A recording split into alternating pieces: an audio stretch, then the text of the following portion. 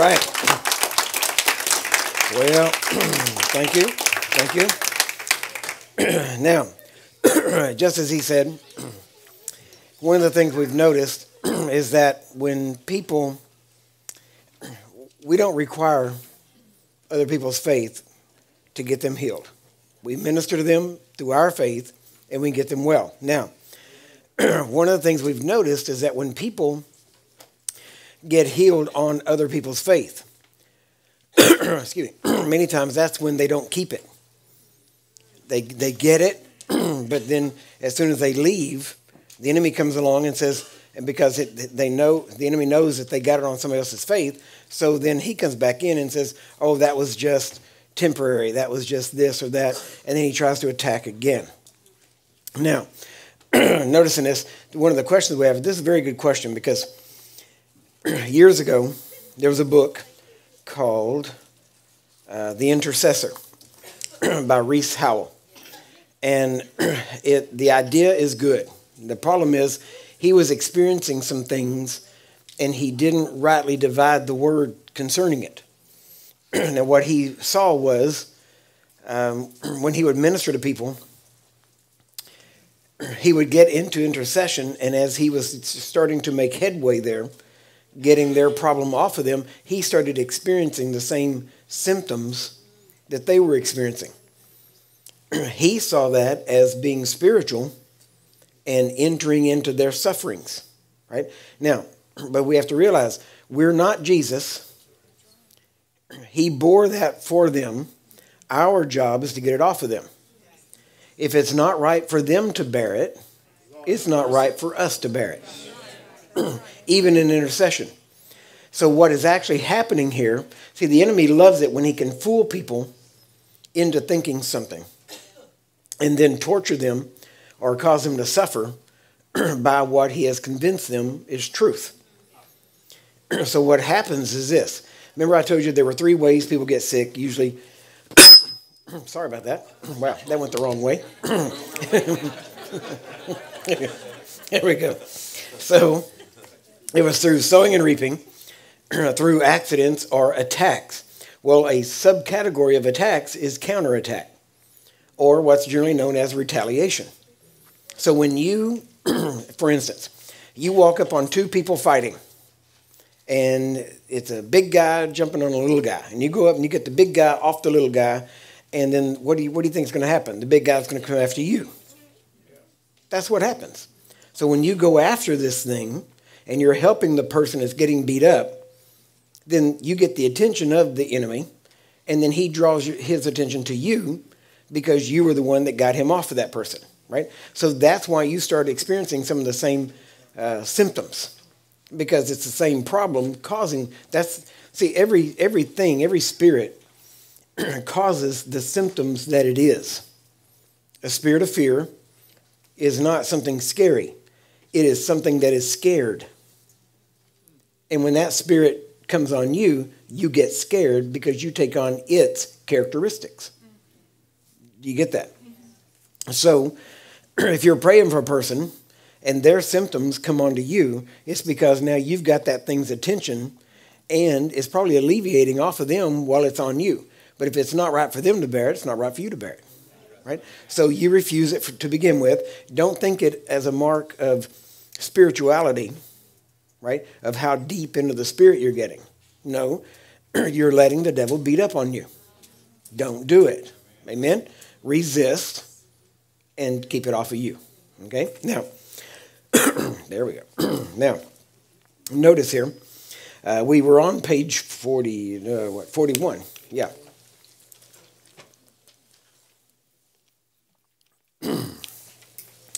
Talking about why Jesus healed, okay? And it was always because of compassion. Anytime it mentions why Jesus healed, if there is a mention of why, it always says compassion. That's the only reason ever given, all right? Now, if you look on the next page, page 42, this is one of those big sacred cows that come along. In Matthew 17, verse 14, it says, "And when they were come to the multitude, there came to him a certain man, kneeling down to him and saying, Lord, have mercy on my son, for he is a lunatic and sore vexed, for oft times he falls into the fire and into the water. And I brought him to your disciples, and they could not cure him. Then Jesus answered and said, O faithless and perverse generation, how long shall I be with you? How long shall I suffer you? Bring him hither to me. Jesus rebuked the devil, and he departed out of him, and the child was cured from that very hour. Then came the disciples to Jesus apart and said, Why could not we cast him out? And Jesus said unto them, Because of your unbelief. Notice he answered their question. There's the answer, right? Because of unbelief. Now, for verily I say unto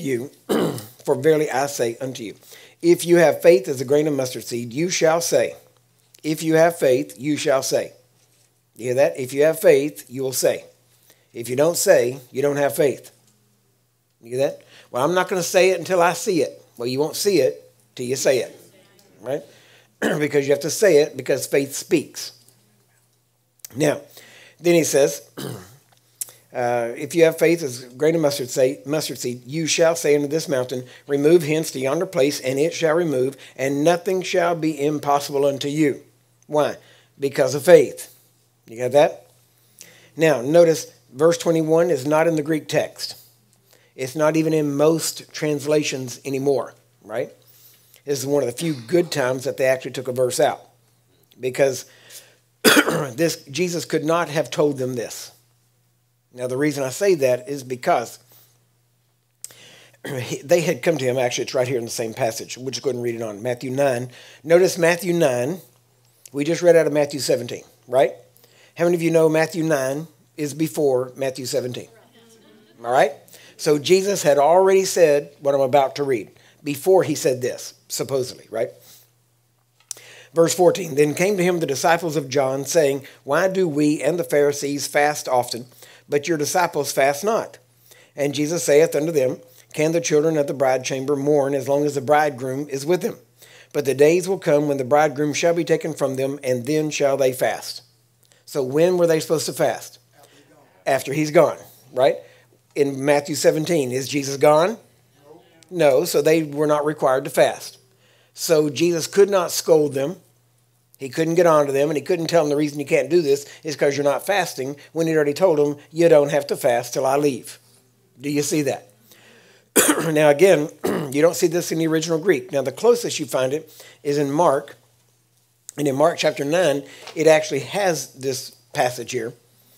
But you have to realize that we cannot build a doctrine off of a one-time statement. Do you get that? The statements have to be verified. In the mouth of 2 or 3 witnesses, a thing has to be established. So everything else, all these things, it's amazing too, because some people have a problem with Mark 16. And they'll say, well, Mark 16 wasn't in the original Greek. It wasn't in the past. Okay, people say that. But in reality, what they say is Mark 16 wasn't in the best manuscripts.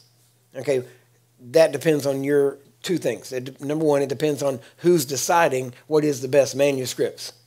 So if you get a bunch of people together that don't believe in power, they're going to say the best manuscripts are the ones that don't have it. Do you get that? Number two, you have to realize that the best manuscripts are not always the oldest ones necessarily, but the ones that are most complete. Now, if you look in Mark 16, there is nothing in Mark 16 that is not found in other places, both in the Gospels and in the book of Acts. There's nothing there, right? You can see everything that took place in Mark 16, 15 through 20, in other places in the Gospel. So it is still valid of what he said. Does that make sense? Now there's other, what they would call textual criticism, that you can look in and prove what scriptures were there and which ones were not there. Now, notice here, he says, and here's a big point. Whenever Jesus, this man brought his son to Jesus' disciples, they apparently tried to cast this thing out, and they couldn't, right? Because he said, I brought him to your disciples, and they could not cure him. So they tried, but couldn't do it. Now, at that point in the modern Christian church, people would have said, it must not be God's will.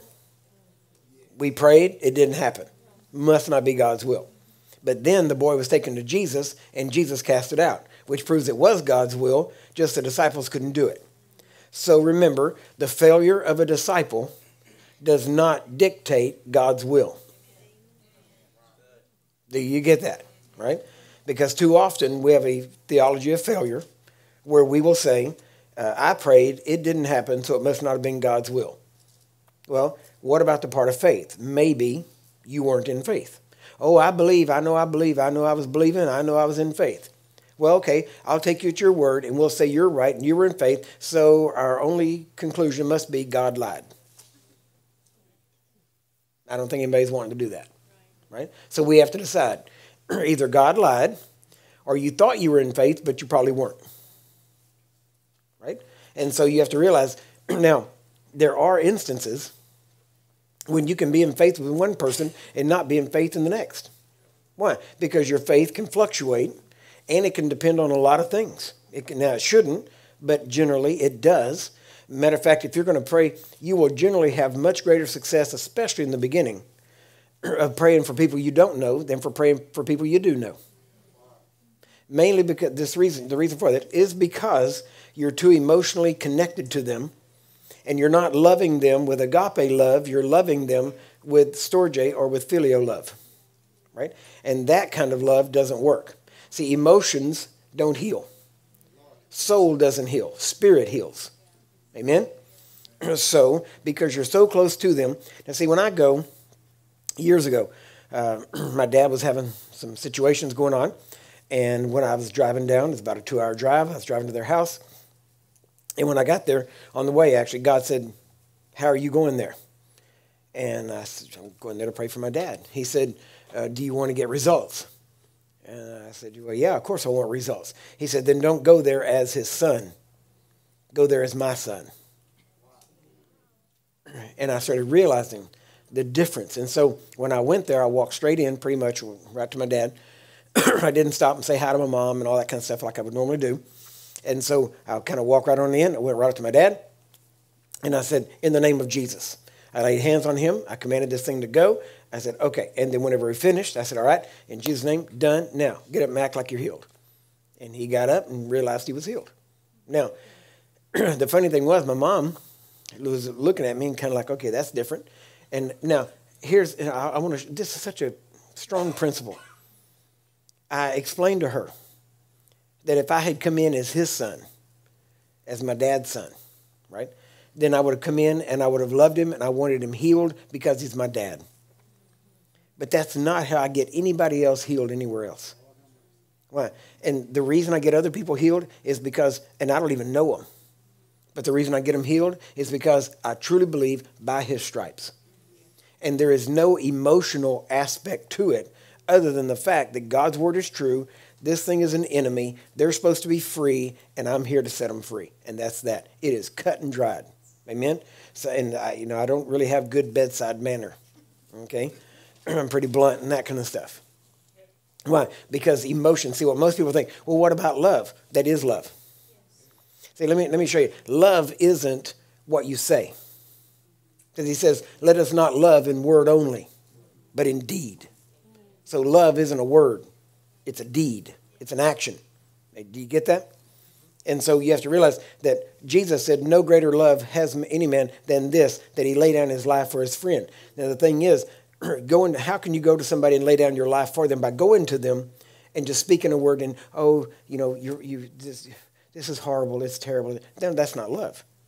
That's not even compassion, right? That's just sympathy, right? Because at least compassion would do something to help. But we have to realize love is, for the last 30 years, that I've been laying down my life to be ready to minister to that person. Do you get that? So we have to realize that love is an action. It's being obedient to the Word of God. It has nothing to do with emotions or feelings. Nothing whatsoever to do with it. Right? Now, I'm not saying you can't be emotional. I'm just saying if it's your emotions that are driving you, you're probably not going to get people healed. So what has to drive you has to be the fact that you've laid down your life, you believe the Word of God, and whenever I go in and minister to my dad, I had to treat him just like I would treat anybody else. The reason most people don't get loved ones healed is because they're too close to the situation, they're too emotionally connected, and they want them healed because they love them, but they love them with an earthly love, not with God's love. With God's love, you have to love them the same way you would love your neighbor's kid And you want your neighbor's kid healed just like you want your kid healed. Amen? So there has to be that. This is probably the one big thing that most people don't get, especially in modern times, because in modern times, everybody has an idea of what love is. But real love, what did Jesus say? If you love me, keep my commandments. Do what I say. Don't call me Lord, Lord, and not do what I say. Isn't that right? He said, if you love me, keep my commandments. So you show him your love by how you keep his commandments, not in a jot and tittle type of way of keeping them, but in the spirit of the commandments, which is to love your neighbor as yourself, which is what? First commandment, love God with all your heart, mind, soul, and strength. And the second is like unto the first, which is what? Love your neighbor as yourself. How do you love your neighbor as yourself? You do unto them as you would want done unto you. Just that simple. So when you do to others what you'd want done for you, you're walking in love. Walking in love is not a feeling. It's not an emotion. It's not a, goosebumps. It's not, well, I just don't feel love. Well, it's not how you feel love. See, how you feel love is not determining whether I'm loving or not. See, I can love and you not feel it.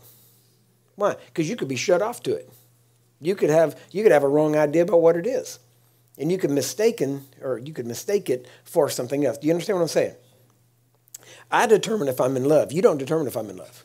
I determine, right? And if I do something in love, I know if I've done it through love, right? You can't determine it because your feelings would be a bad way to judge my love walk. Does that make sense? Yeah. But I just don't feel love. No, my love for you is the fact that I've laid down my life to study this out and bring it to you, give it to you, not charge you for it, but give it to you and get you healed and spend the time that it takes to do so. That's love. Not just the words of, oh, love, grace, peace, and just say words. Right?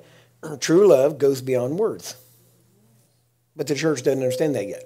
The church still thinks that love is just how people feel, and let's have a good service, and let's feel good, warm, fuzzy feelings, and honestly, all that, every bit of that is New Age. It has nothing to do with the love of God, right? So the love of God suffers. The love of God hurts. And what I mean by hurts is the person who is loving with the love of God will hurt for the other person. Not in a hurt in the sense, like we were talking about before, where they take on the symptoms. But I'm saying God so loved the world that he gave his only begotten son. How do you think that made him feel? How do you think it made the Son of God feel? Because he knew from the beginning, when he was in the garden even. He said, I don't want to do this. I don't want to. If there's any other way, let it pass. Nevertheless, not my will, but your will be done. That's love. Doing things you don't want to do because it's the right thing to do. Do you get that? You can't just say, well, be warm, be filled. No. You're supposed to, if you have to give, you give, because that's what love does. If it's within the hands, you give it to them. Isn't that right? See, we have to get beyond this emotional, soulish love. That's why there's so much, most churches are more soulish than spiritual. And they are geared to getting a soulish response. That's why some music is played on purpose to get a certain response. And that is soulish, not spiritual. Why? Because the spirit doesn't change. Why? Because the spirit is of God. And God's the same yesterday, today, and forever. In the spirit, it doesn't change. Your spirit doesn't go up and down, back and forth. No, that's your emotions. Amen? And when you learn to get past that, and you start to realize that it doesn't matter what your emotions are doing, but you're moving forward and you're going to minister to this person, it's amazing. Because here's what, let me show you how the enemy tricks you. The time of most fights among Christians is on their way to church. Why? I mean, it's in the car, fighting back and forth, and then you pull up out front and all say, okay, we're here, smile. Nobody has to know anything. Remember, as far as anybody knows, we're a perfect Christian family. So everybody put on your church face. And I don't want to see anything else. And if you don't have a church face on, when we get back house, I am going to wear you out. So you better go to church and enjoy it. Right? And then they fight all the way there. Right? Why? Why does the enemy do that? Why does the enemy want us to fight on the way? Because he knows that most churches are soulish. And if he can affect your soul and emotions on the way, when you get there, you won't enter in by the Spirit. You'll be so focused on your emotions, it'll take you 45 minutes to get from, I'm just mad and I don't even want to be here, to, oh, thank you, Jesus. right? And so the enemy tries to work on that, and he knows if he can get you in that soulish realm, he's got you beat, and you won't get anything done in the spirit. But once you learn that your soul has nothing to do with that, that literally your spirit is the same regardless of what's going on in your soul. You know, they say that you get to a certain point, like both in land and sea. You get down to a certain point, the temperature is the same. Was it 58 feet down or something like that? The temperature stays, you know, it's a cool temperature, and you can actually keep food down there, and it would keep it, right? At a certain, no matter where you are, you get down that many feet, and it's constant temperature. You go in water. Water currents, or most water currents, or surface level, are only so far deep. You get down so far, there's really not that many currents. So the big currents are all on the surface. So you get beyond that. It's the same thing with your emotion. Your emotions have all kinds of currents, all kinds of things, but you get down so far, it's a constant. And that constant is where your spirit is. That's why that constant is supposed to be peace. See, that's where your spirit is. Your soul may be in turmoil, but your spirit can be in peace at the same time. Amen? That's why you can have these things going on all around you, and yet you can see it, but it won't affect you because you have that peace inside that you just keep on walking. So you could actually, and I'm just going to be transparent, tell you the truth, right? Because you're going to walk in some of this, so you ought to know.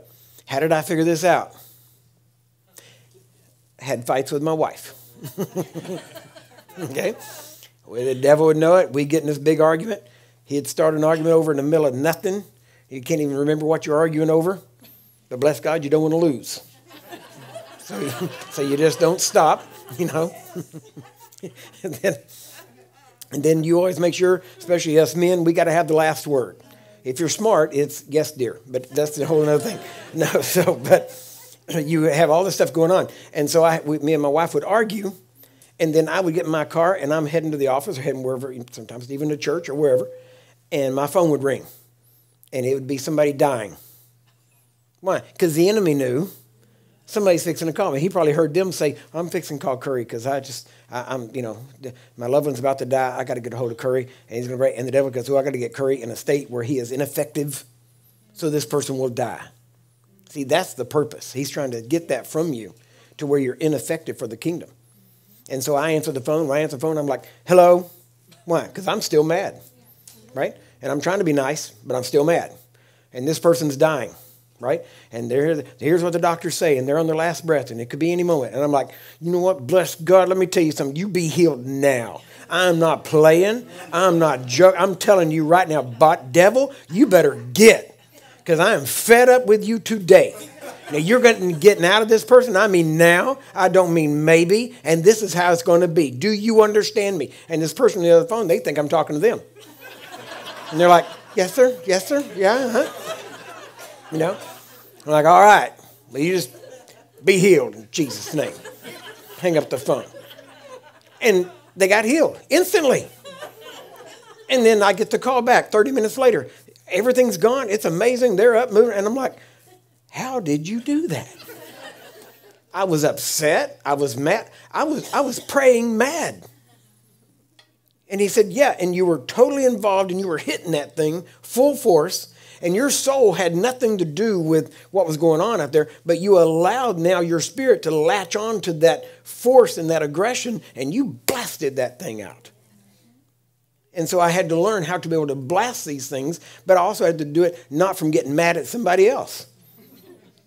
And so I had to turn that aggression toward the devil and get aggressive toward him. But I realized the soul can influence you, and you can use it, but in reality, it has nothing to do with it. So, I mean, imagine if the devil was just ragging on you, just, you're no good, you're nothing, you can't do nothing, you'll never do nothing. And then somebody calls and says, please help me, I'm dying. What are you going to think? What are you going to say to him? Father, if you will, if it's your will, Lord, bless them, help them. Lord, do something. What? I mean, think about that. It's like people saying, when you tell people to cast that devil out. To cast means with violence, right? He doesn't say counsel the devil out. He says cast the devil out. Amen? I mean, think about it. If you have, and it's so funny. People get mad. When you interrupt people praying, they get mad. Even if they're praying wrong. They'll get mad. And I've had people, I said, all right, now you pray for this person. Oh, I just showed them. I said, do this, say this, hit this thing. In the name of Jesus. Cancer, leave this person now. Go in Jesus' name. Body, be healed. Now you do it. Father, in Jesus' name, Lord, we just pray. I'm like, were you not listening? I just told you exactly what to say. Stop praying. Stop. And they're like, and then they get mad at you. Well, I was praying. No, you weren't. That's not prayer. Pray like I showed you. And it's amazing because then you have to actually turn them around and get them to now think about this. Imagine trying to cast out a devil like that. Oh, devil. Devil, would you please leave? Think about that. I mean, if you talk, what do you think a devil's going to say when he's going to go, no, how's that? Okay, must not be God's will. No, it's God's will, it just wasn't the devil's will. And you let the devil's will override God's will. So you have to be able to speak to this thing and command it to come out. And you have to convince it that you know what you're talking about. You have to convince it that it must listen to you. Right? I mean, if you imagine a policeman. Excuse me, hate to bother you, but I need to arrest you. I'm sorry.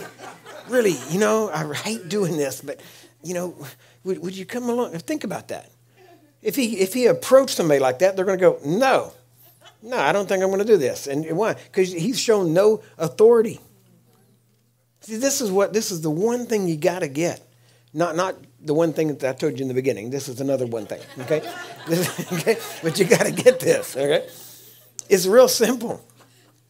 We are God's policemen. So your job is to understand that authority. The greatest faith Jesus ever saw was a man who understood authority. If you're going to operate in faith, especially great faith, you're going to operate in authority. See, that's what stood out about Smith Wigglesworth. And he passed that on to Lester Sumrall. And Lester Sumrall walked in that authority. And I saw that in him. And then I went and studied under him and spent time with him and asked him questions and spent some time. And I got that. And I didn't even know it for years after that. And then somebody would say something and I would answer. I'm like, oh, that was Dr. Sumrall. I reckon I didn't even know I knew that. It would just come out of me. It was Dr. Sumrall. And so then I started recognizing things and started realizing that there was a difference in how I walked and how I talked. And it wasn't an act, even though you can act yourself into believing. In other words, why do you think about this? You take a bunch of young men, and women too, but let's just say a bunch of young men, you take them down to a military base somewhere, straight out of school. They don't know anything about the military. You pile them all in a bus or put them on a plane, take them somewhere, get them off. You start yelling at them, tell them to line up. They don't even know how to line up. How hard is it to line up? Well, apparently it's pretty hard because they can't figure it out. They're all standing sideways and standing and doing all this stuff. And, and they're trying to get you to stand up. And they tell you, stand up straight, put your feet together, shoulders back, head up, and, keep your mouth shut, and this kind of thing. And they got you all lined up. And inside of a couple of days, they got you marching in rank, right? In step with one another.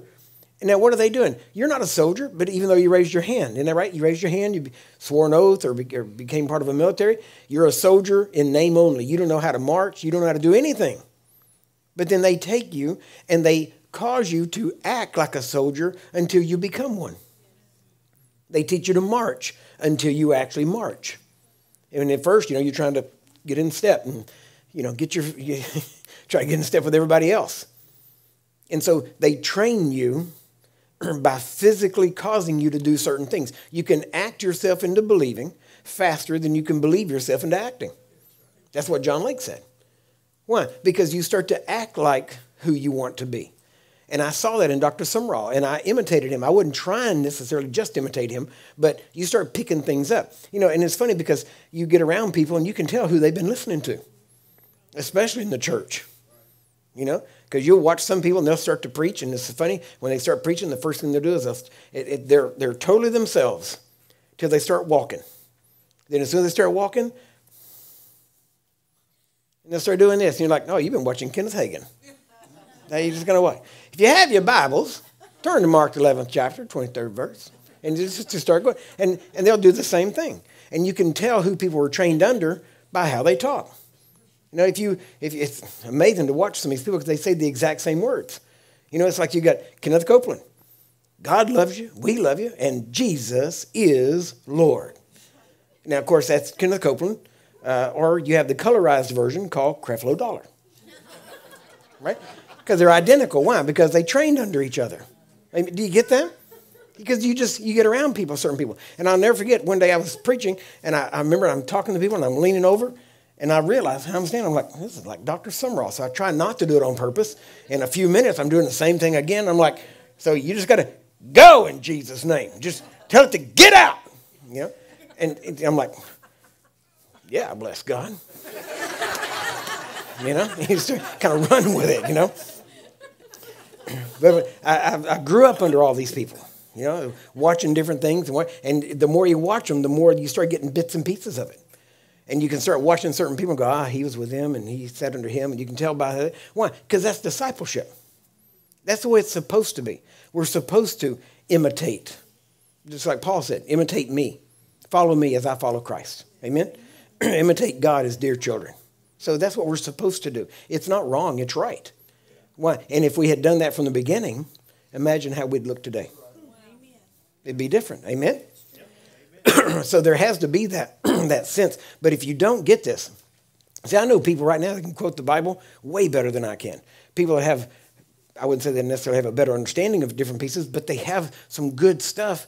And yet at the same time, the big problem is they don't get this piece. They don't understand that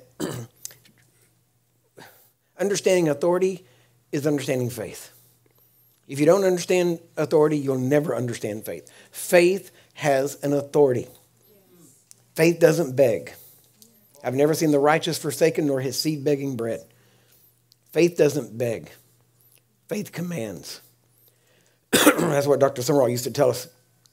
He said, we asked him, what is faith? He stepped back and he just did this. And he said, faith is one foot in front of the other without stopping. You just don't stop. You keep moving forward. Faith has an authority. And I remember him, he'd always say, it'll be this way, and I don't mean maybe. And I remember hearing him pray that, and I'm thinking, who talks like that? And then I realized a son of God talks like that. I started to realize a person with dominion, a person with faith in God talks like that. And that's the kind of people that the devil listens to. That's the kind of people that the devil will obey. Because the point is you got to get him to obey you. Amen? Now listen, you tell the devil to go, and then you back off. You wait 5 minutes, nothing happens, you go, must not be God's will. The devil knows that. He knows most Christians, if he can wait 10 minutes, he can outlast you. He'll know. You tell him to go, he goes, no, just don't move. Just hang on. They'll give up in a few minutes because they'll think it isn't God's will if we don't leave. And they just hang out till you give up because they're not used to Christians pushing forward. They're not used. And it's Wigglesworth. Wigglesworth made a statement. He said, if you pray 100 times, you prayed 99 times in unbelief. Right? That's probably the only stupid thing he ever said. You know, because it's not accurate. Jesus prayed for a man twice. If he prayed for a man twice, I might have to pray 3 times. Maybe. Maybe not. I don't want to pray any more than I have to. But I'm willing to pray as much as I have to. And like Brother Hagin used to say, when you're willing to stay there all day, you probably won't have to be there very long. Why? Because you go in with the idea of, I'm going to win this thing, and I'm not going to be here all day. He said, but if you go in planning it's going to take all day, he said, take a sack lunch because you're going to be there all day. That's just the way it is. You get what you expect. People say, well, you know, this kind of, this is a hard thing. And that's why when you talk to people and they say, well, how long has it been like this? What does that matter? You say, well, Jesus asked that. Well, yeah, Jesus asked that. Why did Jesus ask that? See, I never understood that until this. I was in North Carolina, a young girl. I think she was around 11 or 12, had leukemia. I didn't know any of the details. This has happened twice now, like this. Well, actually more than that, but these are 2 instances. And when we got there, I had to ask, how long has she been like this? And they told me how long she'd been like that. And I didn't know. Okay, when I found out how long she'd been that way, it didn't give me more power. What it did was it helped me stir up compassion. Because I thought, this is pitiful. This child's been like this since she was that old. That's not right. And that compassion stirred up. A young girl came to my house one time. She was 21 years old. She had had cancer. She had had several operations. She had cancer all over her body, different places. And they would do an operation, get what they thought they could. They thought they had it all 5 different times. And every time they would come back in a different place. And so they just kept cutting on her and kept cutting things out and off and on. It was horrible. And so some people told me about her. She was going to come over. And I said, okay, yeah, bring her over to the house. And I had all my stuff. I had a little area on the floor that I was trying to spread everything, all my papers out. And I was going through stuff and sorting things. And this person brought this girl in. They're standing there. And I'm just sorting, really not paying too much attention. Just, I'm just there and I'm sorting papers out. And I said, okay, what do you want to, I said, what's your situation? Tell me your situation. They had told me about it, but I didn't know all the details. So she started telling me about this and started telling me about this operation, started telling me about this thing and this cancer.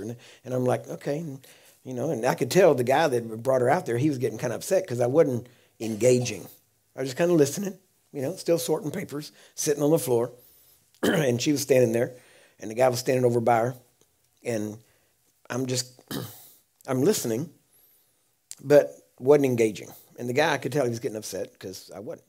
And so finally she said, I said, so how has this affected you? And she said, well, probably the worst thing is I've got a 2-year-old little boy I've never been able to pick up and hold. Exactly. When she said that, it was on. I mean, I'm just like, oh, bless God. And it's like David Hawkins, no, the devil just should not, and I hadn't have done that, And so I just get up, and I start to walk around all my paperwork, and I walk over toward that girl, and I'm mad now. But that's compassion. See, compassion has 2 sides, love and hatred. You love the people, you hate what the devil's doing to them. That's compassion. If you don't hate what the devil's doing, you don't have compassion for that person yet. And if you don't have that, if you don't think you have that, I can tell you how to find out. Go over to St. Jude's and walk through the halls. And if you don't feel anything, just go ahead and hit yourself in the head with a hammer because you're already dead. But if you can walk through there and you see what the devil has done to these children, if you don't feel something, there's something wrong with you. And so I get up and I walk around this thing and I start walking toward it. And it's funny because this girl, by her own admission, she was a Baptist. And she had told this guy, I don't know anything about this healing stuff. That was what she said. So I don't know anything else other than that. But it was so funny because I start walking toward her. And as I walk around, she's standing there and telling the story. And then she stops when I get up. I guess I kind of surprised her because she just stopped. I start walking toward her and she goes, And I'm like, I thought she didn't know anything. But she assumed the position. She knows exactly what to do, And so I'm walking toward her. And so as I get near, now this is when I first started, and I was going to put my hands on the side of her head and just pray because I was pretty, aggressive at that point. And so I was still praying kind of the old way that I used to, and I would take people either by the head or something like that, lay my hands on her head. And so I get near her, and as I get near, I put my hands up because I'm going to put my hands on her head. And as I get near her, I get about a foot away, and as I move, she starts to rock backward. And I saw her. I thought she was going to fall, so I pulled my hands back. And she came back forward. And so I put my hands back up. She went back again. And so there was this about a foot buffer in between us that if I got my hand within a foot, she would move.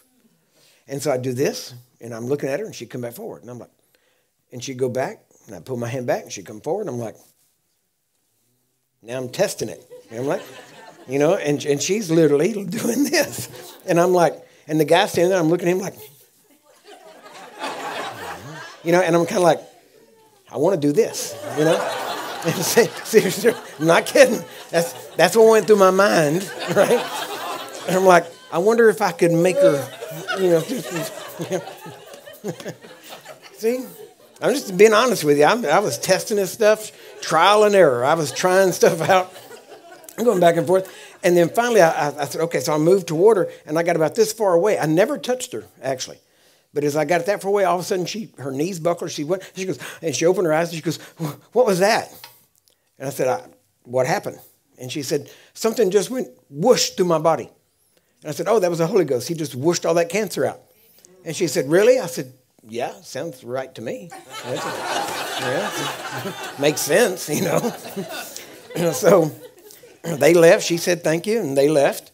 And then about 2 weeks later, It wasn't even 2 weeks later. It was shorter than that. She went back to the doctor. No cancer. Completely free of cancer. All right? Now, so, but this was, you start these things and you start to learn how to minister these things. But people, I do not remember how I got on that story. But anyway, but yeah, because but I never touched her. Right? And you have to realize your faith, because what it was about the compassion thing. That's what we're talking about. that compassion rose up when I heard about that her not being able to hold her baby. We have a video. Again, I keep trying to remember to bring the thing. I got it with me. I'll bring it. Next one, remind me, okay, to bring the video. But we have a testimony from Australia where a lady was healed in the meeting, and she had MS. Yeah, MS. And I ministered to her, but then I went on, and right after that, she gave her testimony, and she started crying and said, "The best blessing is now I'll be able to pick up my grandbabies." And when I heard that, that was the first I'd heard about that. But when I hear that, it registers with me, right? Because if it's dealing with children, I'm right there, right? I don't have to stir myself up when it comes to children. So now we want to move on. Yeah, go to the last one, page 44. Luke chapter 7, verse 11. Notice here, came to pass, verse 11, the day after that he went into a city called Nain. Many of his disciples went with him, and much people. Now when he came nigh to the gate of the city, behold, there was a dead man carried out, the only son of his mother, and she was a widow, and much people of the city was with her. And when the Lord saw her, he had compassion on her. You see that? The boy's dead. He had compassion on the mother. He did not have compassion on the dead boy. He had compassion on the mother. Notice, the dead can be raised by having compassion on somebody else. Do you get that? He had compassion on her and said unto her, weep not. And he came and touched the bier, which is a casket, we would call it. And they that bare him stood still. And he said, young man, I say unto thee, arise.